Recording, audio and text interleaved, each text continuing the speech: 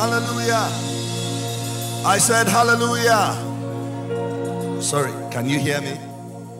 Okay, I'm not really hearing myself here. I said hallelujah. Surround me with sound. Surround me with sound. Somebody stand to your feet this morning. I'm reaping the harvest God promised me. Take back what the devil stole from. I'm reaping the harvest God promised me. Take back what the devil stole. I'm reaping the harvest God promised me. Take back what the devil stole. Amen. Amen. We're not singing to feel good this morning. It's not because the rhythm is good, that's what we're singing. I'm singing because I'm convinced about what I'm singing about.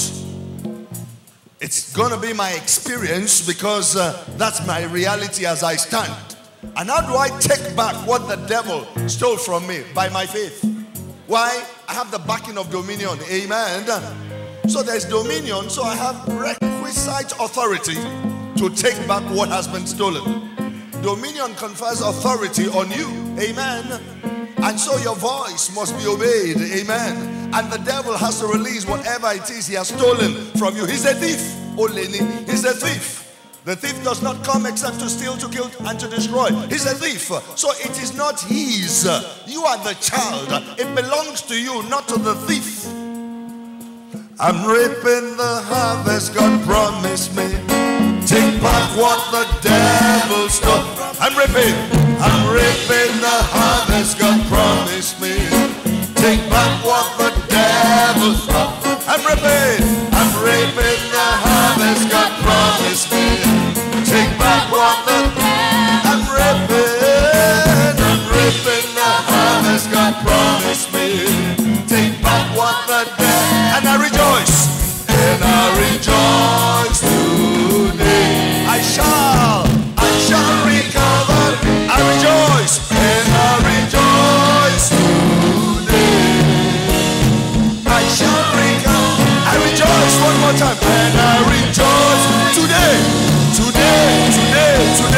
I shall recover it. Hallelujah. Hallelujah. When are you recovering it all? Today. When are you recovering all the devil stole? Today. Why are we so sure that it is today? Now faith is. Why are we so sure that it is today that we're recovering? Now faith is. So somebody say faith is now. Now faith is. So whether you come from the left or you come from the right, it is still the same. Hallelujah. Today is the day of recovery. Today is the acceptable day. This hour is the hour of your comeback. Take it back. Take it back. Take it back. They stole your land. Take it back. They stole your position. Take it back. They stole your place. Take it back. You have lost time. Take it back. You have lost opportunities. Take it back. You have lost money. Take it back. You have suffered business losses. Can you take it back? You have lost your status. Can you take it back? How? By faith. Somebody say, I take it back by faith. The victory of the cross was for my sake. By virtue of the blood of Jesus, I take it back. Your dominion was conferred upon you by the power and the potency of the blood. So take it back. But if you're okay with how things are, some people don't even realize that without them losing anything, they still need a comeback. Until you are operating at the capacity designed by God for you, you can't be satisfied. So is this the best of God for you? Then you will be deemed to be complacent.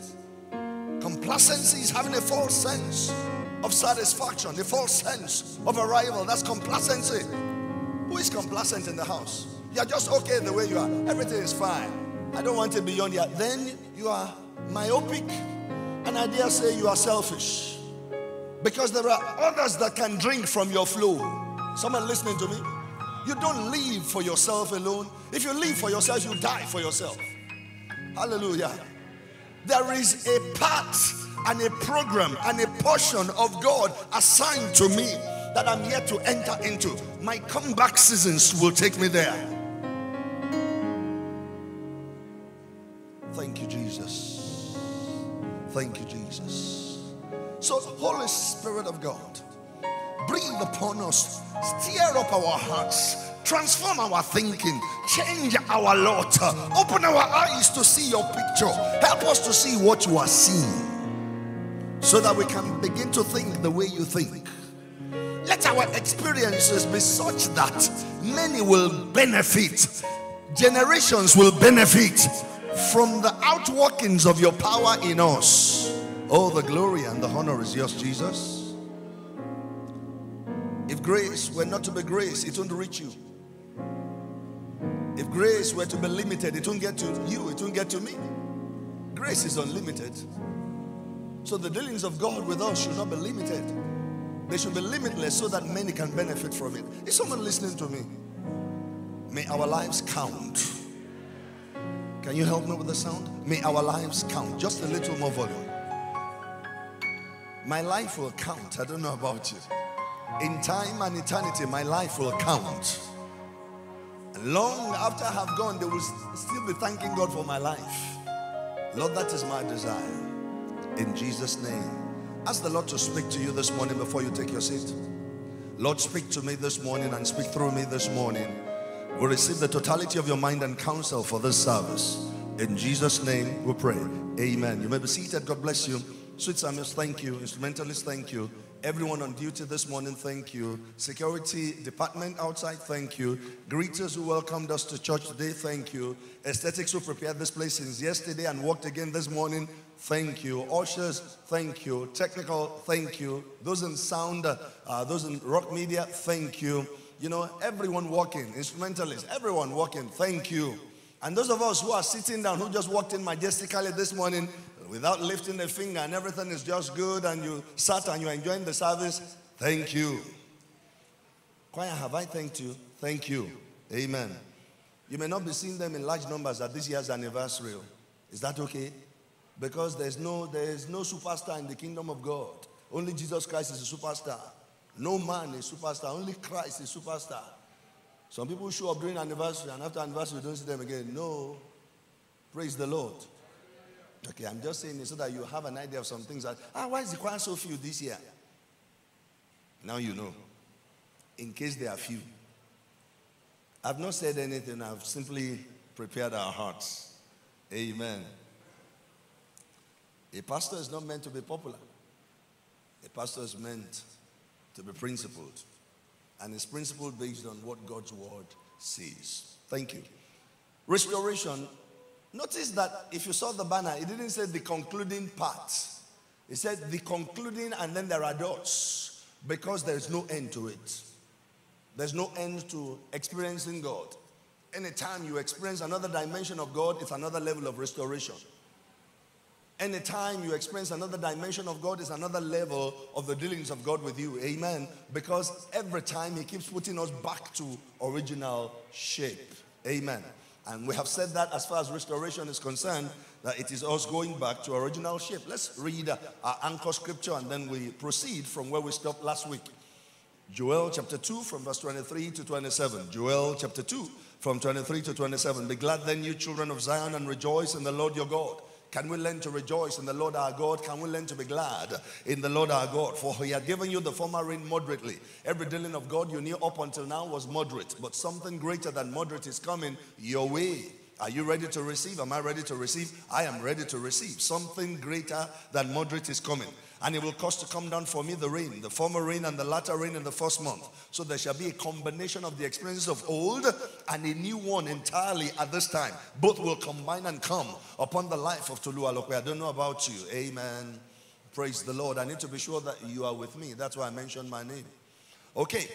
24. And the floor shall be full of wheat, and the vat shall overflow with wine and oil. There will be things to see. There'll be yield. There will be harvest. We just sang in that song, I'm reaping the harvest God promised me, taking back what the devil stole from me, and I rejoice today because I recover it all. 25, and I will restore to you the years, and I will restore to you the years, and I will restore to you the years that the locust hath eaten, the cankerworm and the caterpillar and the palmer worm. My great army which I sent among you, the Lord did that to correct them. The devil stole from us not to correct us, but to keep us down and to remain the devil. Because the devil must steal, the devil must kill, and the devil must destroy. So the devil must steal, the devil must kill, and the devil must destroy. You must have heard the story of a man who had a pet, and the pet happened to be a venomous snake. And they were good friends until one day the snake bit him. And he felt, for goodness sake, we've been together. I've had you for a long time. How come must you bite me? And the snake bit him so badly. And then they had to tell him, it is in the nature of the snake to bite. It is in the nature of God to restore. It is in the nature of the devil to steal, to kill, and to destroy. We must never forget that. 26, and you shall eat in plenty and be satisfied. I have a leading to make it personal to myself. You can join me if you will. And I shall eat in plenty and be satisfied, and praise the name of the Lord my God, that had dealt wondrously with me. And I, Tolu Alope, shall never be ashamed. Hallelujah. Okay, let's go back to reading normally. 27. And you shall know that I am in the midst of Israel, and that I am the Lord your God and none else. And my people shall never be ashamed. When restoration comes, there is no shame. When restoration comes, there is no disgrace. When restoration takes place, there's no disappointment. There's no distress. When restoration takes place, everything is just good. There is gladness, there is joy, there's rejoicing. And we have said this is that season much more than ever before when we are to consciously expect to be restored and to recover every lost ground. Wherever things have slowed down, expect for things to pick up from now in the name of Jesus. Why? So that God can be God, and so that you can be seen to be a child of God, so that you can be a good advertisement of the goodness of God, a good advertisement of the glory of God. Hallelujah. May somebody desire to serve the God you serve. May somebody desire to know the God you serve. May somebody desire to follow your footsteps because they can see that God is with you. Hallelujah. Oh, what a way to advertise. What a way to proclaim the gospel. What a way to win souls. What a way to evangelize. Amen. That somebody sees your life and says, I want to be like you. I want to serve your God. Hallelujah. Do you remember the story of Ruth? Remember the story of Ruth and Naomi. Naomi, stood in spite of the fact that she had lost her husband and lost her 2 sons. She still did not deny the God whom she was serving. She did not go negative. She could have gone negative. She could have said, what am I living for? I'm not worth living. Let me just die. She maintained her calmness. And she said, I'm going back to the land of my God. Because the people of Israel of old understand where the temple was an issue for them.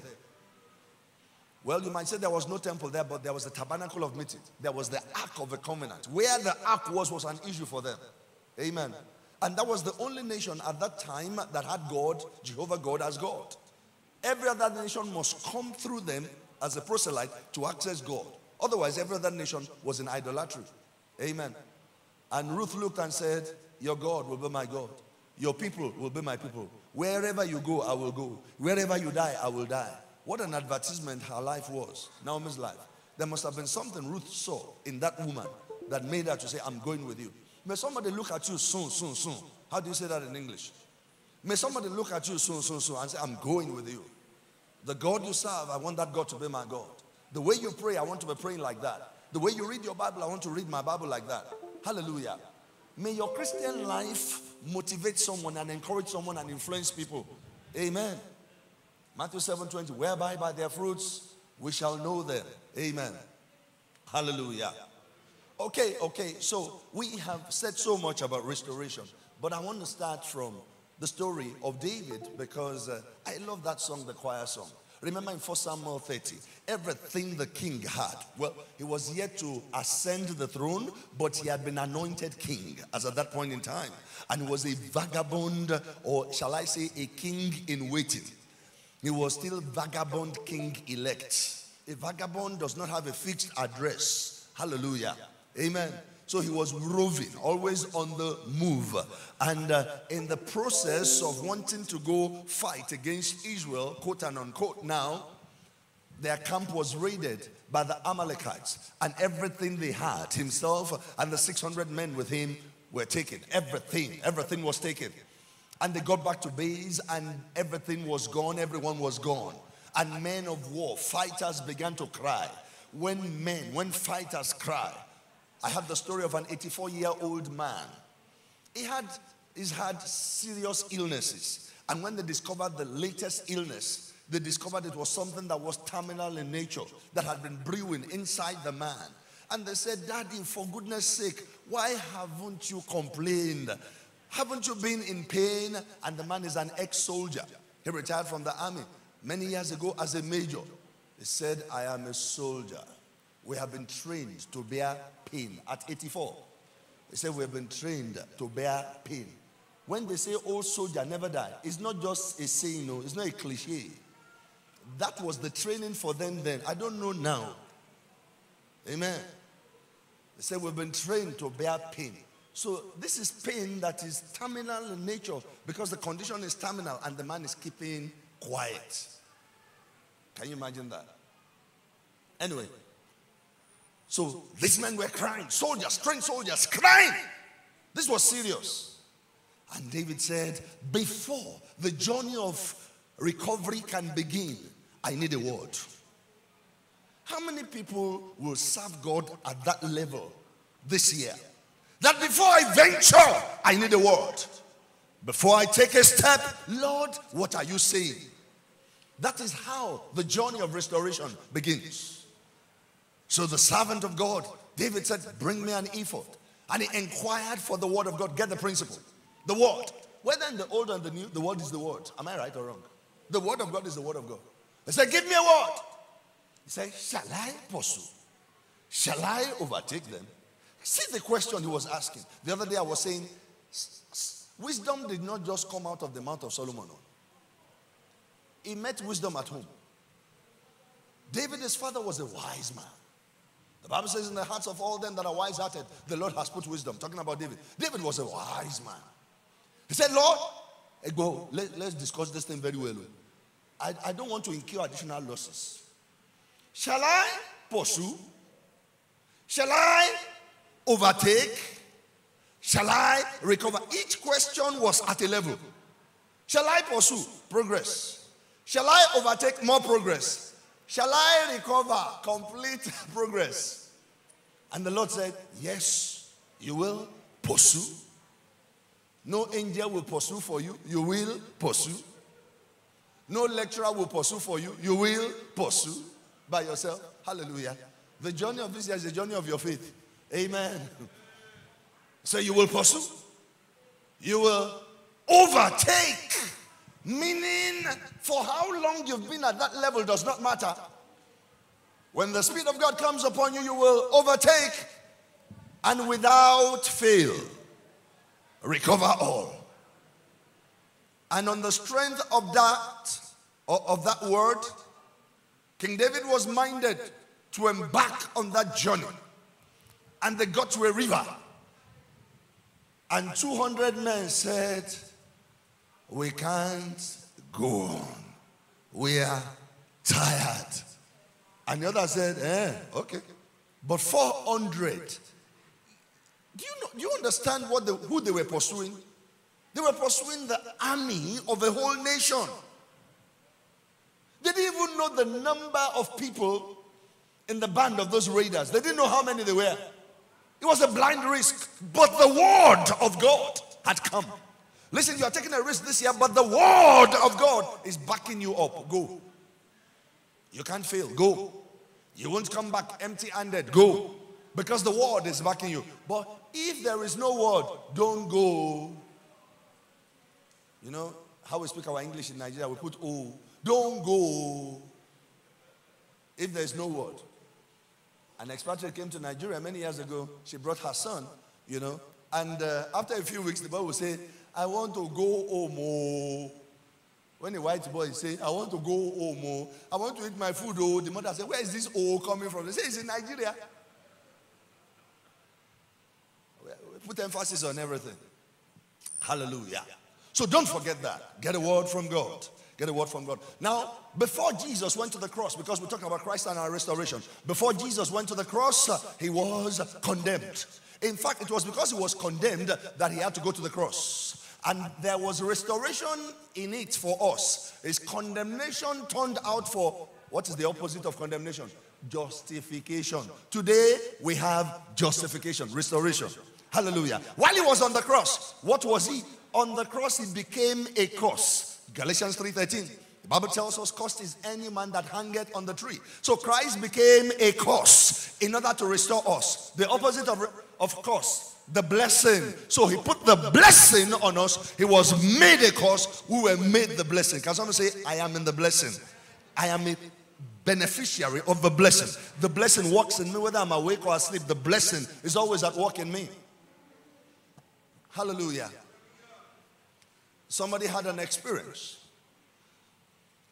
I'll just cut part of a story and reduce the story. Amen. Madeleine L'Engle said Jesus Christ was not a theologian. It was God who told stories. So stories. Okay, what's the story? Somebody gave her, cutting long story short, somebody gave her a ring, very expensive diamond ring. And then the ring had two petals, two diamond petals on top.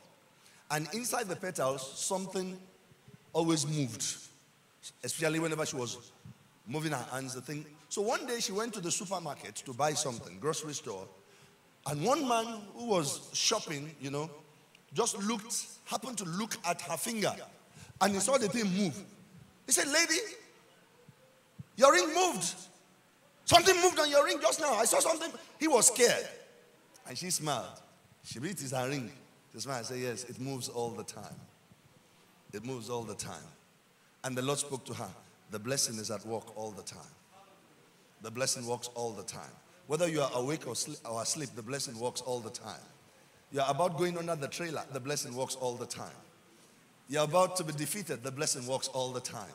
Know that you are in the blessing is working for you. Can someone say the blessing is working for me? The blessing is working for me, working through me. The blessing is upon me. Hallelujah. Why? Because of a cross. On the cross, he was made a curse that the blessing of Abraham might come upon us, the Gentiles, through faith. And we might receive the promise that the Spirit of God has given. Amen. Amen. Somebody say, I'm in the blessing. After the cross, what happened? There was restoration again. After the cross, where did Jesus go? He went to hell. Today, believers who die, we don't go to hell anymore because he has tasted hell. Not only did Jesus taste hell, he took the keys of hell and death. That place is locked against believers in Christ. If a believer happens to go there, no entrance for him. The door is locked. Why? A believer should go to heaven now. Hallelujah. Part of our restoration. I mean, that's amazing. Praise God forevermore. Amen. Okay, so what are the implications of restoration? I've told you that I'm not preaching this message, I'm teaching it. The implications of restoration. Number one implication is this. It makes men to fear God. When restoration takes place, men fear God. When restoration takes place, men fear God. Men fear God. Because they can see what God can do. And they tend to honor him in fear. We call it reverence or reverential fear of God. Matthew chapter 27 from verse 50. Let's read. Matthew 27 from verse 50. Jesus, when he had cried again with a loud voice, yielded up the ghost. This was Jesus on the cross. And behold, the veil of a temple was rent or was torn in two from the top to the bottom. And the earth did quake, and the rocks were rent, and the graves were opened. Can you imagine? Restoration. The graves were opened. And many bodies of the saints which slept arose, and came out of the graves after his resurrection, and went into the holy city, and appeared unto many. People saw them, they appeared unto many. Why? The first fruits of them that slept gave that shout. The firstborn of all of God's creation liberated them from hell. Hallelujah. And when the centurion and they that were with him watching Jesus saw the earthquake and those things that were done, what did they do? They feared greatly, saying, truly, this was the Son of God. That restoration they saw made them fear God. They feared greatly. And they said this was the Son of God. But the Bible mentions a man there, a centurion. The Bible does not tell us his name. Church tradition tells us his name. His name was Longinus. Anybody have Longinus in church? He became a disciple of Jesus from that day. He became a follower of Jesus from that day. He died a martyr's death subsequently. He was executed. But he was a Roman. A Jew could not be a centurion. I hope you know. He was a Roman. That day he saw something that made him believe that truly this was the Son of God. He got born again. Your restoration will make men fear God. Number two, restoration encourages believers to trust God more.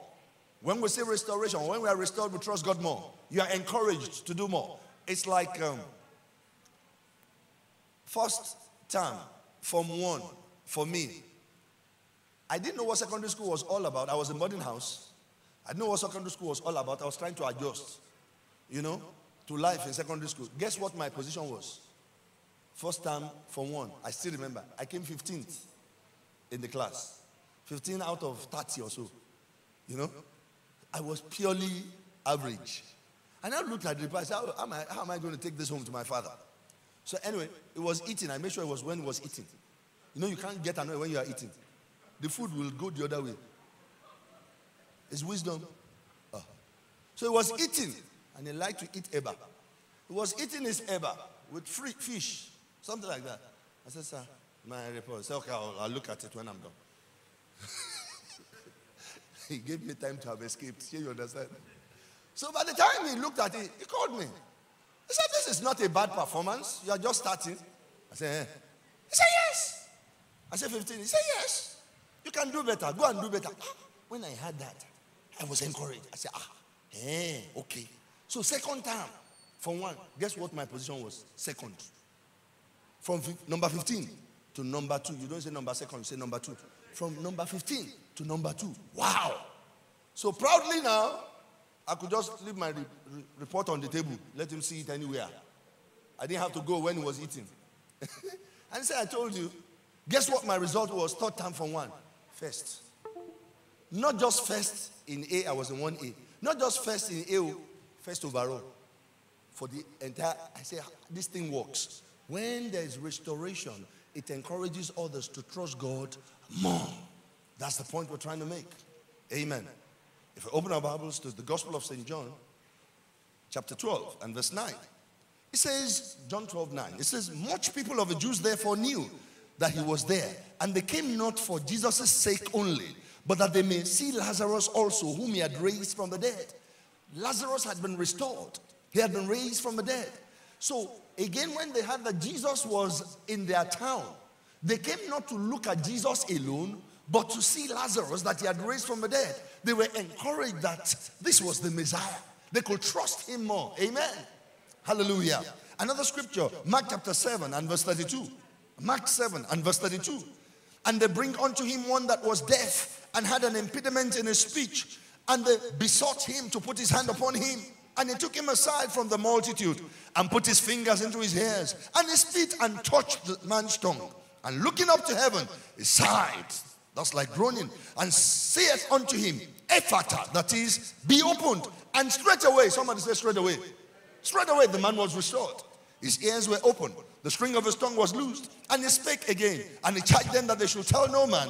But the more he charged them, so much the more a great deal they published it. Why they couldn't keep quiet.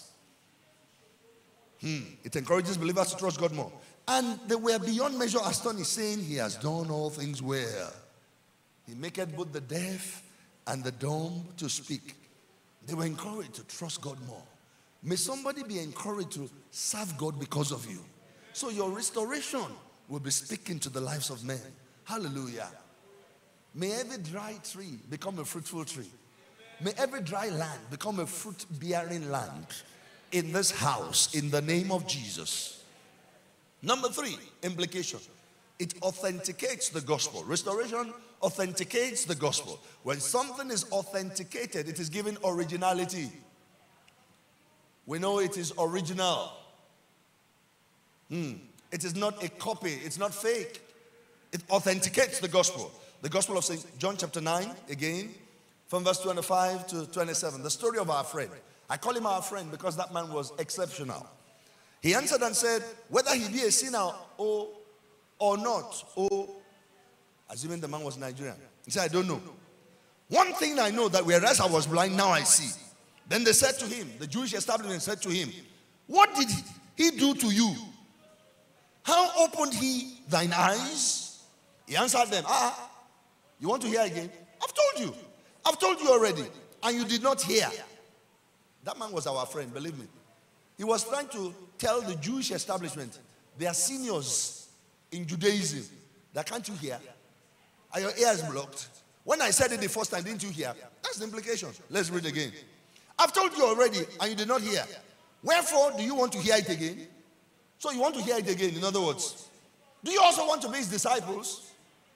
You know that man had effrontery. They should have slapped him. Look at verse 30. The man answered and said to them, why? Hearing is a marvelous thing, that you know not from whence he is, and yet he opened mine eyes. We're saying a restoration authenticates the gospel. This man was saying this Jesus is original. Now we know that God heareth not sinners. He started preaching doctrine to them. But if any man be a worshipper of God and doeth his will, him he heareth. Since the world began, was it not heard that any man opened the eyes of one that was born blind? And if this man were not of God, he could do nothing. What was he saying? This man is of God, and so he can open my eyes. He was authenticating, giving credence to the gospel. May that be our testimony this year. May people look at us, and may our lives confirm the fact that the word works. The word works. Amen. Lastly, it causes rejoicing and praises to God. Implications of restoration. Rejoicing and praises to God. We started by reading Joel chapter 2 and verse 26. And it says, and you shall eat in plenty. When you are restored, there will be plenty. You won't eat in measures. Amen. It won't be a question of just put something in, you know. You don't have to be filled. Just eat something. It won't be a question of it is whatever we find we will eat, so that we can keep body and soul together. But when you are eating in plenty, you are not eating anything you find. You eat what you want. Amen. May you eat what you want. It's a blessing of God. Do you understand what I'm saying? When somebody is sick, he can't eat what he wants.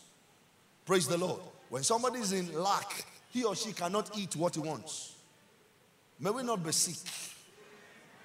May we not be in lack. Yeah.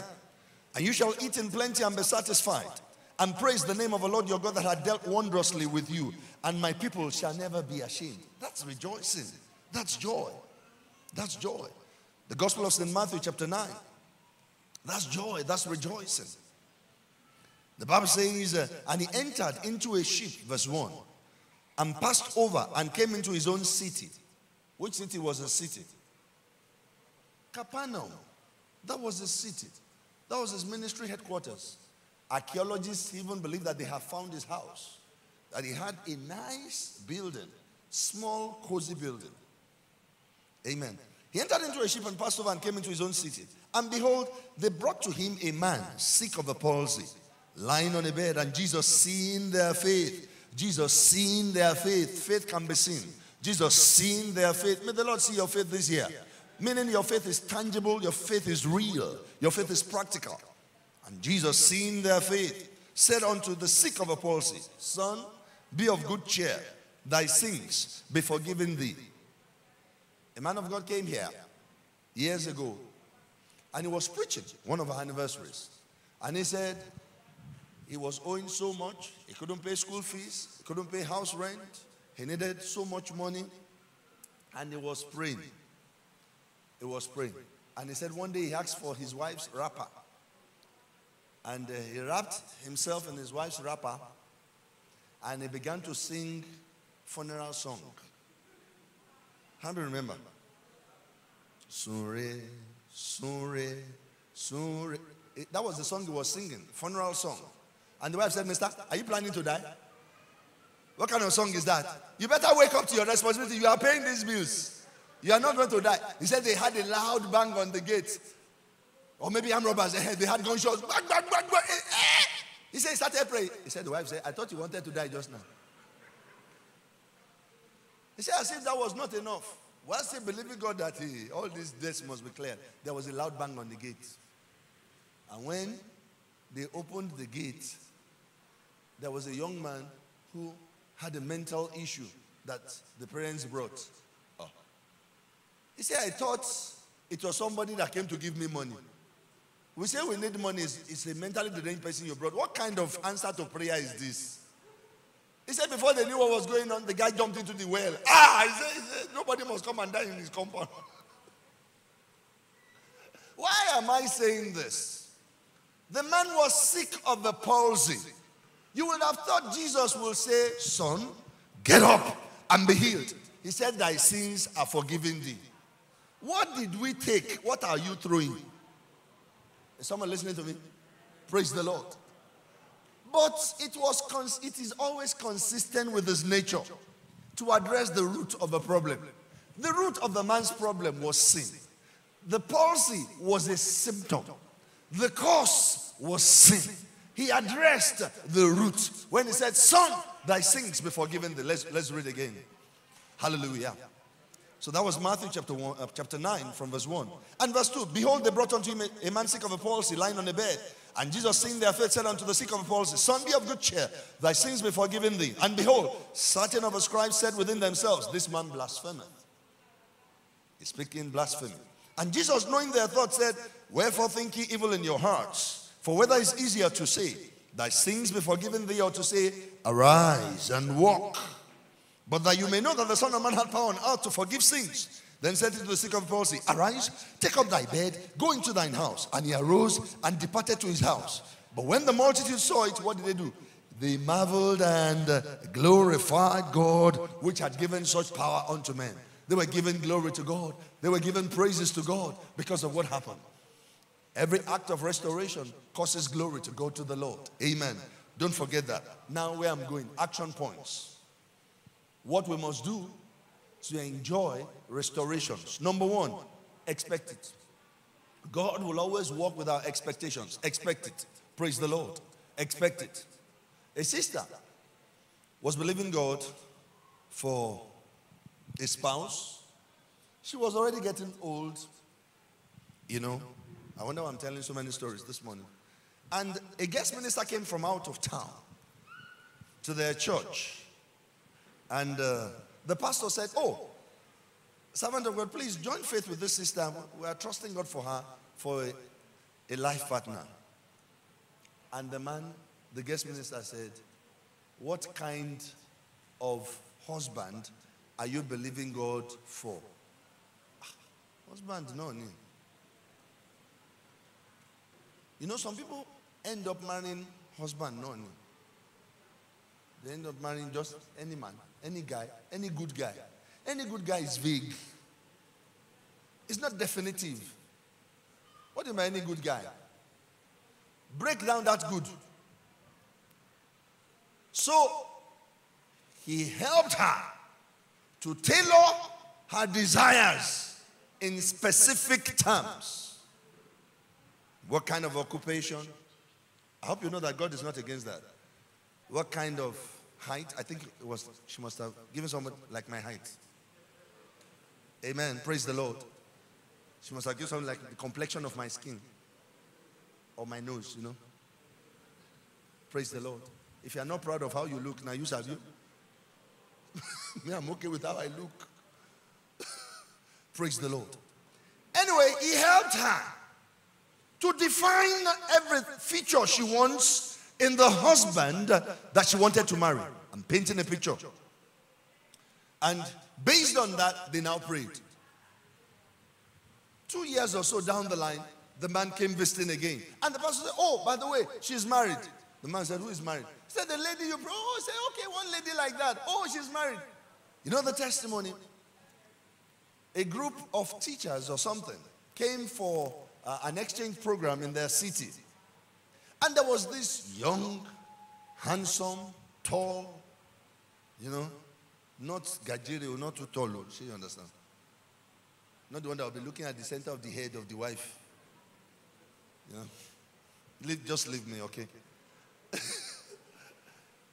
And all the ladies were flocking towards this man because they realized that he was single, he was not married.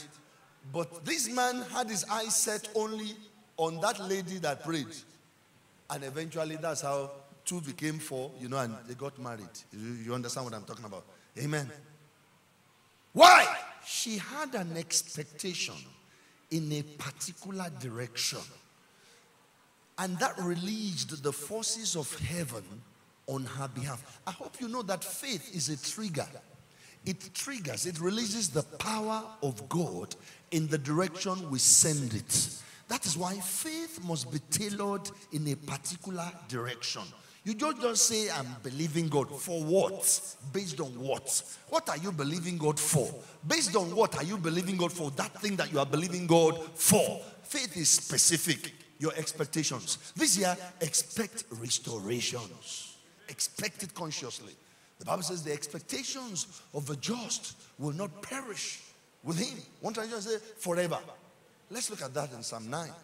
Praise the Lord. Let's read. Psalm 9 and verse 18. For the needy shall not always be forgotten. The expectation of the poor shall not perish forever. The mother of Jesus had an expectation.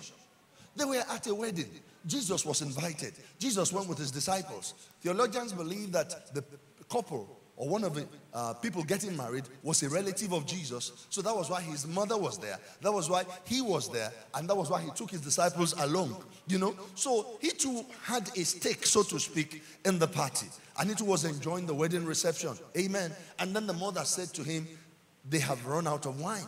Because it was not as if they lacked wine. They ran out of wine while the party was in progress. What could be more disgraceful?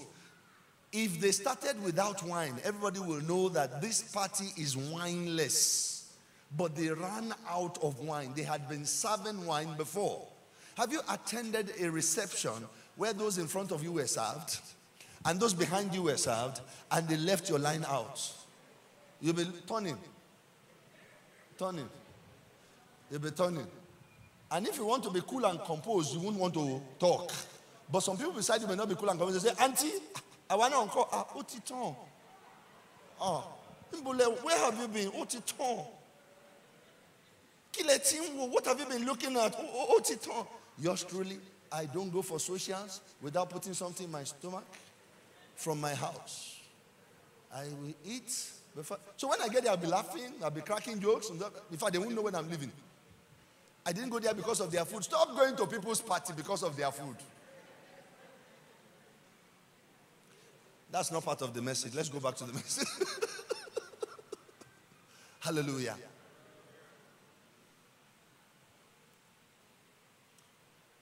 Woman, what have you got to do with me? By the way, that was not derogatory. That was okay by their culture. She said in verse 5 of John's Gospel chapter 2. Can you bring it up? She said in verse 5. His mother said unto the servants, whatsoever he saith unto you, do it. Do you know she had an expectation in her son? She also had an expectation in his ability to perform. At that point, without noise, without any shakenomics, miraclenomics, no vibes. What are those pots? They said our ceremonial pots. Fill them with water. They filled them with water. Excuse me, was there a magic wand in the hands of Jesus? You know, magic wand that magicians will use, you know. Bear now, go and give the governor of the feast. They went to give the governor of the feast. The man tasted wine, his head scattered. He said, where are you getting this from? He said, this quality is superior quality. Superior than the one that finished. Noiseless restoration. Effortless manifestations of the glory of God. Beyond what you can fathom, beyond what you can imagine. In fact, you will make progress astronomical progress and there'll be no noise. They'll simply realize, but boy, yet move sha. Do you know what I'm talking about? So you are still here. Come and see that guy. So you are still here. Come and see that babe. No, we talk about guy. What about that babe? Come and see that babe. Come and see what's going on. Do you know she's pregnant now? And she's been trusting God for conception for many years. The day I see her, I almost fell down. They almost fall down.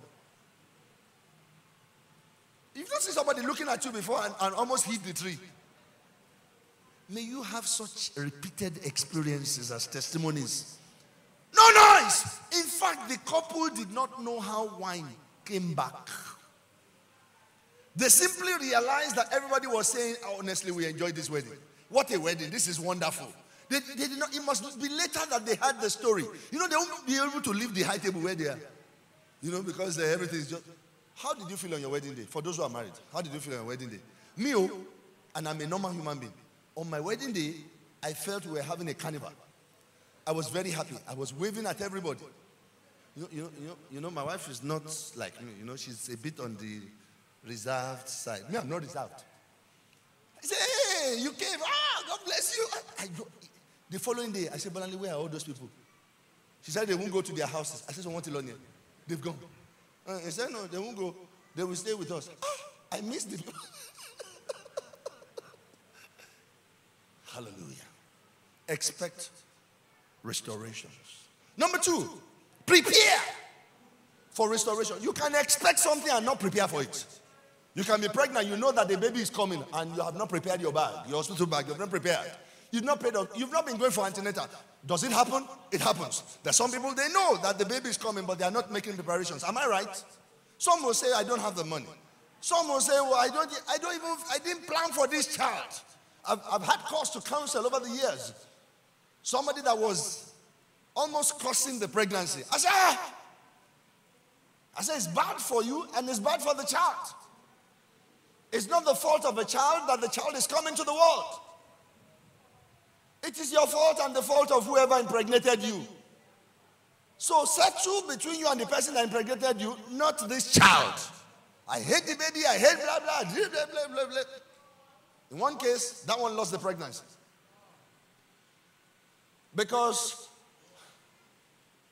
So prepare for restorations. Help me tell your neighbor, prepare.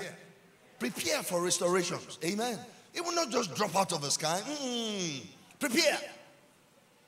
No, we started by saying expect to be restored. Remember the man at the beautiful gate? He looked at Peter and John expecting to receive something. God will honor your expectation. Number 2, prepare. Let's look at the story of Elisha. 2 Kings chapter 6 from verse 1. 2 Kings chapter 6. Are we getting anything this morning? 2 Kings chapter 6 from verse 1. And the sons of the prophet said unto Elisha, behold now, the place where we dealt with thee is too narrow for us. Let us go, we pray thee, unto Jordan, the river Jordan, and take thence every man a beam, log of wood, and let us make a place. So they wanted to build a structure where we may dwell, a house. And he answered, you can go. And one said, be content, Oga, I pray thee, go with thy servants. And one said, name not mentioned, and one said, be content, I pray thee, and go with thy servant. And he answered, I will go. May we be inspired to ask right this year. May we be inspired to think right this year. May we be inspired to decide right this year. May our decisions be the decisions of the Holy Ghost this year. In the name of Jesus. Do you know there are some one-line sentences or one-line prayers that are very powerful? One of them, Lord, confuse the counsel of Ahithophel. Just one sentence, just one line. Very powerful. It changed everything. It preserved the king from being destroyed. It damaged the plot of Absalom and his people in council. Just one sentence. This man said, be content, I pray thee, to go with thy servants. And he said, I will go with thee. That was a defining prayer. That changed the entire story. Let's read on. I believe that was verse 3. Let's read on. Verse 4. So he went with them, and when they came to Jericho, they cut down wood. But as one was felling a beam, because you felled trees, the axe head fell into the water. And he cried and said, Alas, master, for it was borrowed. And the man of God said, Where fell it? And he showed him the place. And he cut down the stick and cast it in thither. And the iron did swim. Guess what? They did not go on that journey without God's presence. But I don't see God in what we just read. But you saw the prophet under the old covenant. The prophet was the custodian of the now word of God. You wanted to know the mind of God, it was the prophet. If you wanted to know the general will of God, you go to the priest and they consult the Urim and the Thummim for the yes and no answer. Praise the Lord. So. When that man said in verse 3, Be content, I pray thee, O God, go with us. He was saying, let the word accompany us. I don't think he had any inkling that anything would happen, but I believe he was inspired to say, come with us, sir. And that's all we need. God does not usually show us the total picture. Who is here? You've seen the total picture. Canaan. God doesn't show the total picture. For we know in part, and we prophesy in parts. And when perfection is come, then we shall know. But wait till that time. Hallelujah. For now, we know in part. Because for now, we walk by faith. For now, we live by faith. When we cross over, there's no need for faith. Everything is there.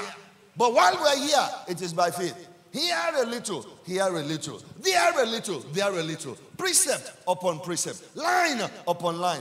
That is how it is here. He shows you a little, you take a step. He shows you more, you take another step. He shows you more, you take another step. And when you look back, you see, I've come a long way. But it was those little steps that led you where you are. And looking back now, say, I've come a long way. Don't despise the little steps of faith. Is someone listening to me this morning? So they had the presence of God, and they also were present. So when there was an adversity, or better still, when there was a loss and the iron axe head fell, and like I always love to say, it was borrowed from an Ijeshama. Pastor, no, it was borrowed from an Ijebuma. No, okay, it was borrowed from an Ijebu Jeshama. Yes. And the man, before he released it, he said, nothing must happen to this axe head. My marks are on it. I know everything about it. If it changes, you are buying another one. If you can't buy another one, I seize your firstborn son. Okay, over this axe head, it's as serious as that. Otherwise, leave my axe head. He said, I give you my word, sir, nothing will happen. Maybe that was why that man asked in verse 3, Oga, go with us. Because nothing must happen to this axe head. If you are with us, nothing will happen. And the thing fell. The word was with them, it still fell. But it is because the word has the power to restore. So there's restoration in the word. Hallelujah. Amen. Hallelujah. So the man of God said, show me where it fell. And he took a stick and threw it where? I mean, like we all know, what is the chemical connection? Or the physical connection, I don't understand. Or the electromagnetic connection between a piece of stick and metal. Nothing whatsoever. I did some little science in school. We used to go to laboratory. Nothing whatsoever. I don't see that connection. But the iron axe said, the Bible says it did swim. That means it floated. You know what that means? After a while, it can sink again. So, but God's presence made it float. Their own presence or man's presence made them pick it up. You must be there. So prepare to be restored. You must be there. God is there. You must be there. Hallelujah. Hallelujah. When Joseph stood before Pharaoh and interpreted the dream of Pharaoh to him, all he was asked to do was, the king had a dream, come and interpret the dream. The king told him his dream, he interpreted the dream. Business of the day finished. But not for Joseph. God was there, gave him the interpretation. But Joseph was there. He could recommend a solution. Now, let Pharaoh look for a man, discreet and wise, that he may appoint to oversee the affairs, so that he can administer the 7 years of abundance.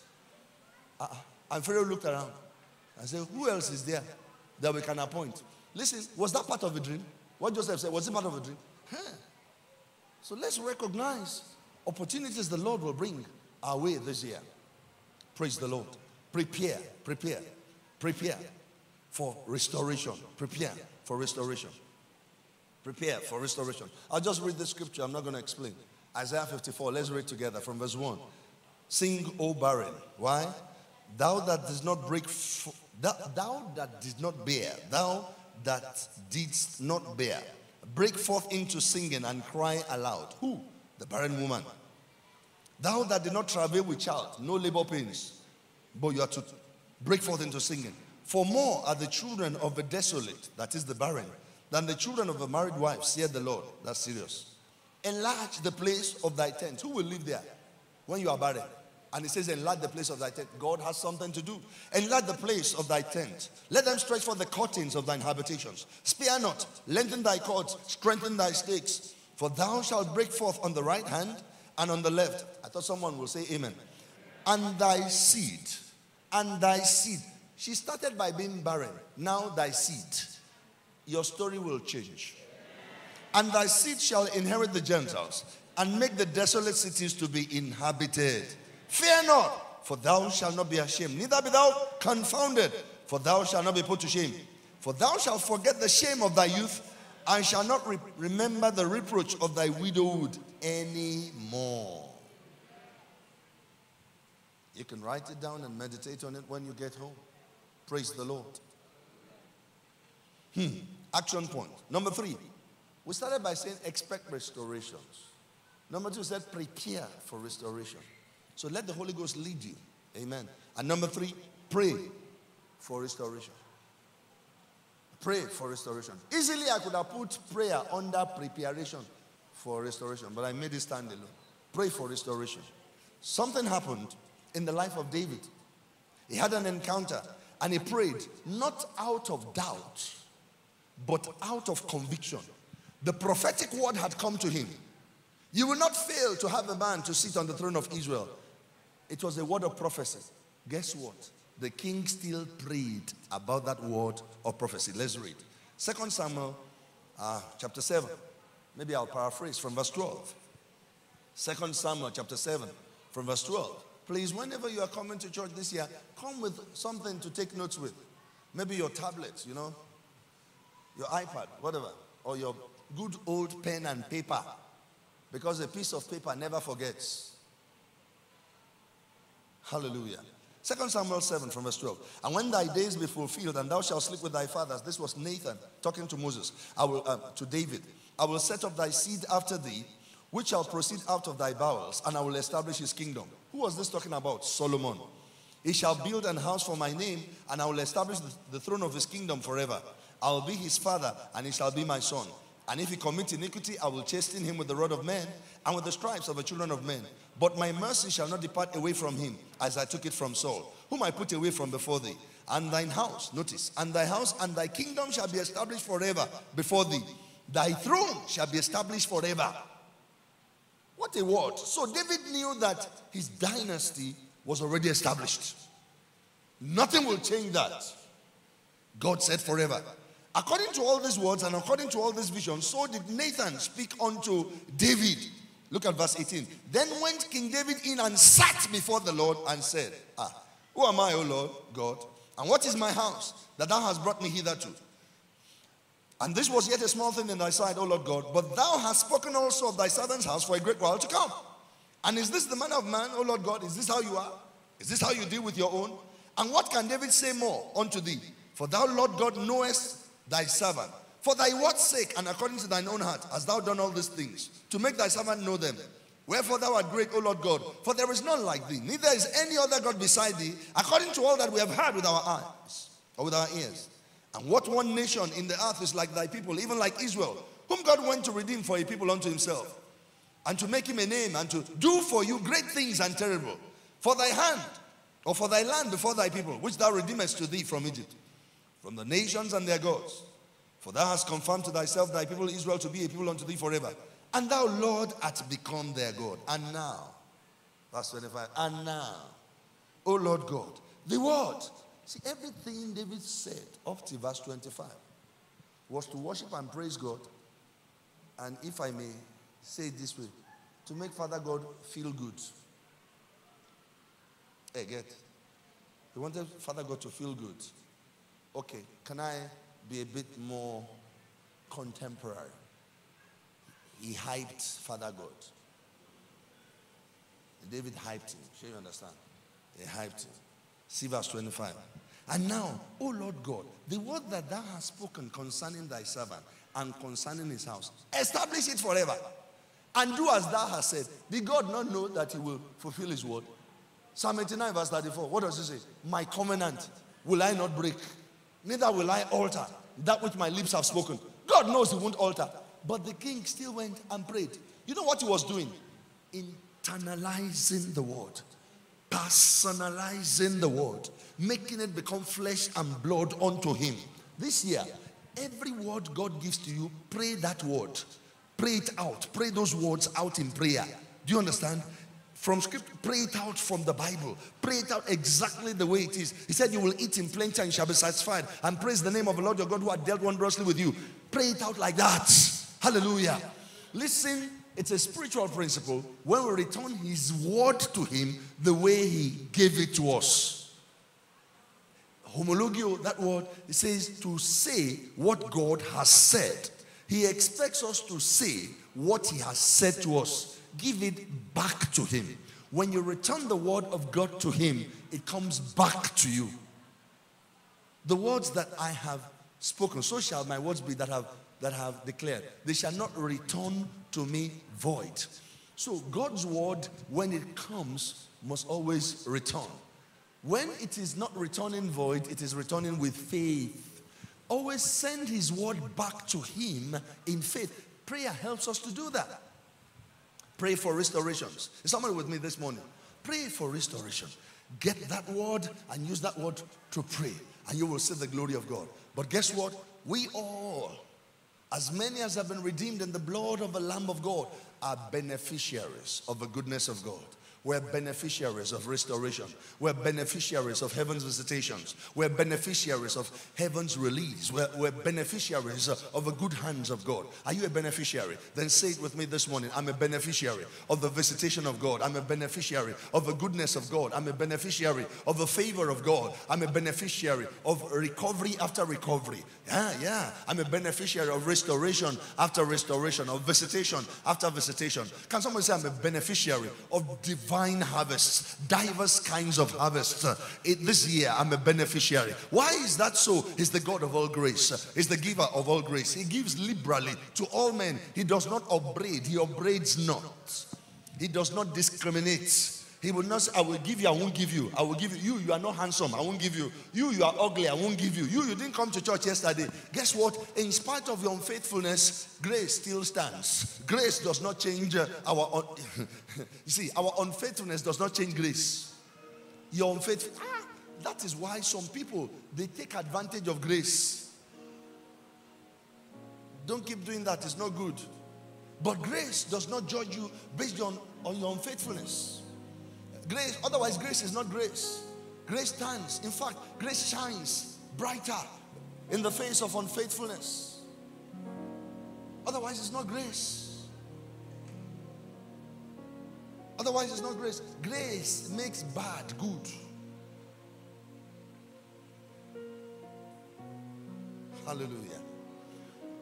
Let's open our Bibles to Romans 11 and verse 16 as I close. Can you bring it up for us in the New Living Translation? Romans 11. I said New Living. That's right. That's right. Church, we're going to read together Romans 11 from verse 16. We're going to read this translation together. It's on the screen. New Living Translation. And since Abraham and the other patriarchs were holy, their descendants also will be holy. Are his descendants? We're holy.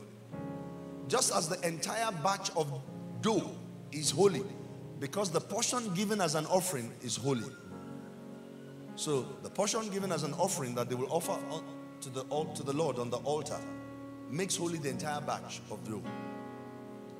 Because the portion given as an offering is holy. For if the roots of a tree are holy,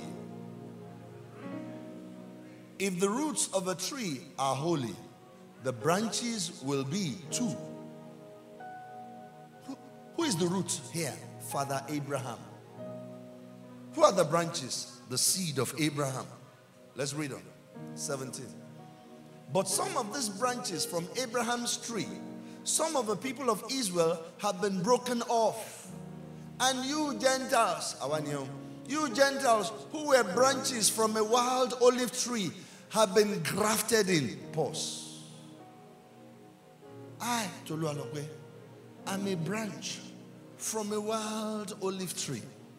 Let me correct that. I, Tolu Okusanya, used to be a branch from a wild olive tree. But now, I've been grafted in. Surgeons understand grafting. Then they do skin grafting. They cut from somewhere. They now put it somewhere. Hallelujah. Don't remove it. So I've been grafted in. Let's read on. So now you also receive the blessing God has promised Abraham and his children, sharing in the rich nourishment from the root of God's special olive tree.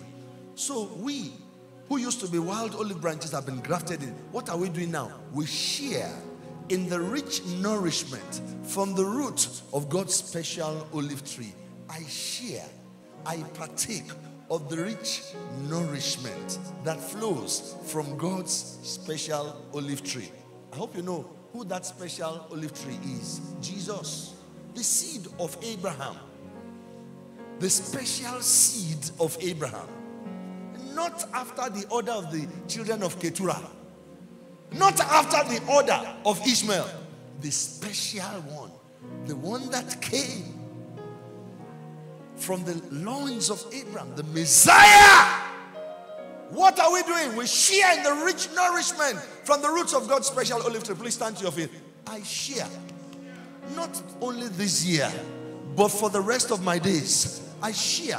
I partake from the rich nourishment that flows from God's special olive tree. Therefore, I will be restored this year. Therefore, I will overcome. It shall be comeback after comeback, recovery after recovery, increase after increase, favor after favor, strength after strength, open doors after open doors, open doors after open doors, open doors after open doors. And guess what? So that Christ will be made known, so that Christ can be seen. So no stagnation, no stagnation. You are a partaker of a special nourishment flowing from that olive tree. And when that nourishment is flowing, then death can't hold you down. When that nourishment is flowing, then disease, disaster can't hold you down. So you are free from disaster, free from danger, free from affliction, free from any work of darkness this year. You are free because you partake from the rich nourishment that flows from that special olive tree. Guess what? The olive, what does it give? What does the olive give? Oil, oil, oil. The oil is what? A symbol of the Holy Spirit, a type of the Holy Spirit. That's oil. That's oil. So leverage on the ministry of the Holy Spirit. Ask him to bear you on wings this year. That the Holy Spirit will bear you on wings this year. That the Holy Ghost will make you soar. He will renew your strength. He renews your youth. He will show you things to come. He will strengthen and inspire you. He will instruct you. He will strengthen your hands. Yes, he will train your hands for battle. He will teach your fingers warfare. He will help you to overcome. He will keep you in front, not behind. He will keep you on top, not beneath. In the name of Jesus, pray for yourself. Please pray for yourself, my brother. Yes, pray. Let's honor God's presence. Let's honor God's presence. Let's honor God's presence. Lord, the supply of your spirit, the oil that flows from your presence, I receive, Lord, in manifold dimensions, multiple dimensions, working in me in the realm of the spirit, walking in me mentally, emotionally, physically, materially, walking in me spiritually, walking wisdom and excellence and discretion in me, walking power and might and dominion and ability in me, causing me to enjoy the fullness and the fatness of the root, of the root of a special olive tree, in the name of Jesus, causing me to operate at the speed of the Spirit of God. No delays, no afflictions, no disaster, no setbacks, in the name of Jesus. And for everyone who has suffered a setback here, I come to pronounce your comeback. I come to pronounce your comeback. For everyone that has suffered a setback in marriage, a setback in ministry, a setback in business, a setback in academics, a setback in your finances, a setback in your relationships, I pronounce your comeback in the name of Jesus. I pronounce your comeback in the name of Jesus. I cut off every hand of the adversary. I silence every voice of the accuser concerning you in the name of Jesus. I speak justification. I speak justification. I speak life in abundance to the full till it overflows concerning you in the name of Jesus. You recover every lost ground. You stand tall. You stand in victory. Hallelujah. Hallelujah. You stand tall. You stand in victory. You stand tall this year. You stand in victory. You stand tall and you stand in victory. The giant was at the feet of the little boy. You know what I'm talking about? David stood over Goliath. Goliath was down. The boy, inexperienced for war, was the one standing. He could be inexperienced for war, but the spirit living in him is the man of war. Hallelujah. So the boy stood, and the Bible says over him, and there was no sword in his hand. He had to hallelujah. The weapons of the spirit, they are more than enough for you this year to conquer and to overcome. Hallelujah. No physical weapons, so they are fighting you physically and whatever, but the power of God working in you, the Spirit of God working in you, raises a standard over and above them, and you stand tall over them in victory. I say you stand tall over them in victory in the name of Jesus. And they will see you at the front. Suddenly they will see you at the front, and they wonder how and when did he get there. And it shall be the doing of the Spirit of God. He will transport you from behind the pack and put you in front of a pack. He will transport you supernaturally from behind the pack and put you in front of the pack. This is the year. This is the hour. Receive it in the name of Jesus Christ of Nazareth. Father, we thank you. The glory and the honor is yours in the name of Jesus. Lord, I ask you for eyes that see. Lord, I ask you for ears that hear. For every single one of your people, eyes that see and ears that hear. We will see right, we'll hear right, we'll think right, we'll speak right. Lord, we will live right this year in the name of Jesus Christ. It will not be the experiences of old.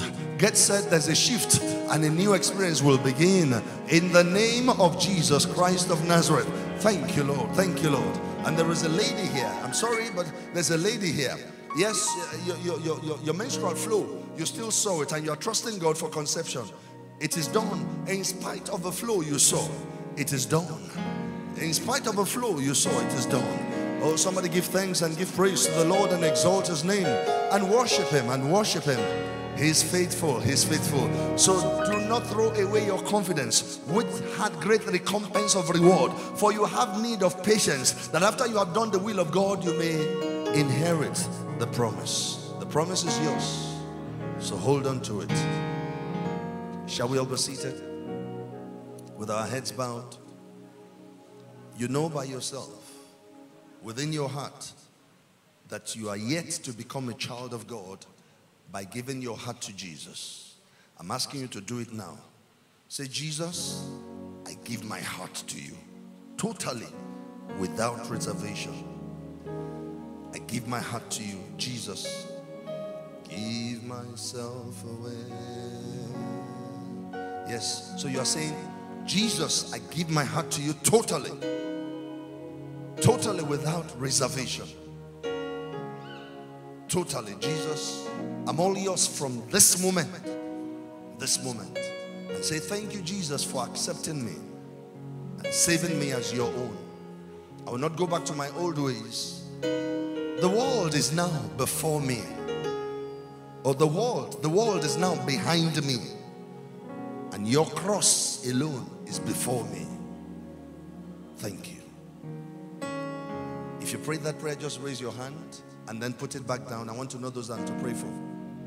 We're adults. You prayed that prayer, raise up your hand and then put that hand back down. I want to know who I'm to pray for, whether up on the gallery or down here.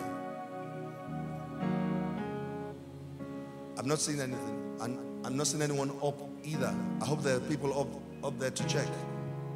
Okay, give him praise.